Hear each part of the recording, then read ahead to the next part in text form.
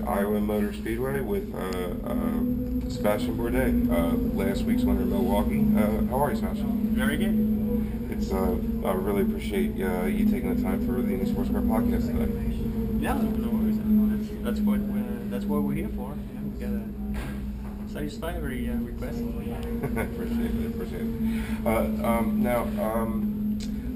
What kind of downforce level are you aiming for this track this weekend? I think everybody's going to be on the high side. Obviously, with the new aero kits, I think we can go anywhere from less than what we had last year to about 4 or 5, maybe 600 pounds more downforce than last year. So depends a lot on the temperature and what the new tires for this year are going to be like.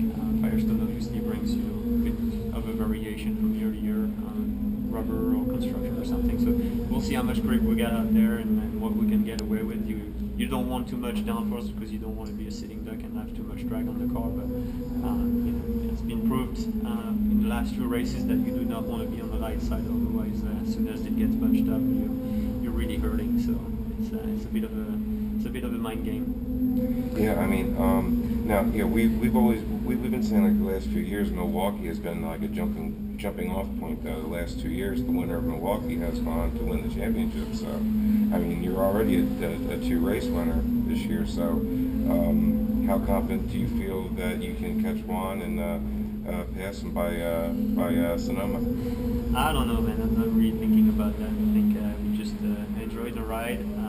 Obviously that KVSH team is doing a great job this year. We've definitely pulled quite some performances along the way. Maybe we could have done a little better at times in terms of just results and points, but it's a good group of guys. We're having a good time and we're working hard, but also I think, like I said, just a lot of fun doing it. And got great sponsors with Mystic and Hydroxycat.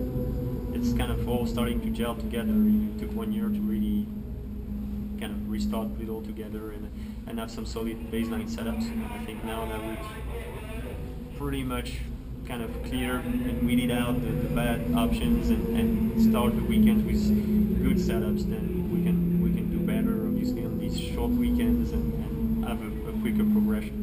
Now, how do you feel with the qualifying and the race being so close together now, last 2 races? It's dangerous, obviously. Everybody understands that if you make a mistake in qualifier, something bad happens. You could miss the show. So it's something you try and get out of your system, but it's always in the back of your mind. You got to make sure that when you make a quali attempt, you don't go bananas, because if you get it wrong, then that could be it. Of course. Now my co-host always likes to ask every driver we interview, what keeps you most comfortable in the car, boots and gloves?